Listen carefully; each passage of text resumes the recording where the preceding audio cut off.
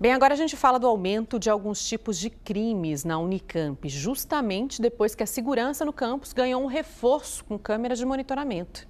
O Igor sempre vai de bicicleta para a Unicamp, mas há 2 meses teve o seu meio de transporte furtado dentro do campus. Eu deixei a bicicleta aqui por volta das 10 para 6. Quando eu voltei, minha bicicleta já não estava mais. Nenhuma das 3 câmeras instaladas bem pertinho do bicicletário inibiu a ação dos bandidos. O Igor arrumou outra bicicleta, mas hoje não se sente tão seguro em deixá-la estacionada. Eu me sinto de mãos atadas, porque eu não tenho o que fazer, né? Hoje, dentro da Unicamp, existem em média 250 câmeras monitoradas pela vigilância do campus. Desde março deste ano, a universidade recebeu um reforço na segurança. As 21 câmeras instaladas nas portarias da Unicamp estão sendo observadas também pela Guarda Municipal através da Central de Monitoramento de Campinas.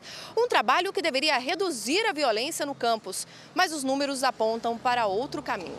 De março a maio deste ano foram 3 sequestros, enquanto no mesmo período do ano passado não houve registro. Os furtos em geral subiram de 1 para 7.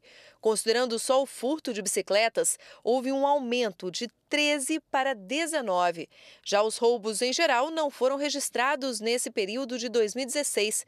Esse ano teve um caso. Às vezes eu tenho que voltar no escuro e tal, e aqui fica bem vazio na hora que a gente sai, então dá um pouco de medo, assim. Mas alguns casos tiveram queda. O furto de veículos caiu de 6 para 1 esse ano. O vandalismo também diminuiu, de 36 para 16 ocorrências. Isso realmente é um ciclo. Por exemplo, você teve épocas que de vários roubos de bicicleta, foram identificadas as pessoas, chegaram a ser presas algumas delas. Melhorou muito o serviço de iluminação, que dá um pouco mais de sensação de segurança. Para o secretário de Segurança, ainda é cedo para fazer uma avaliação do monitoramento. Nós temos que avaliar com mais tempo, porque assim, muitas ocorrências foram debeladas de veículos que entraram lá, que são praticantes regulares de furtos e que nós impedimos. Quer dizer,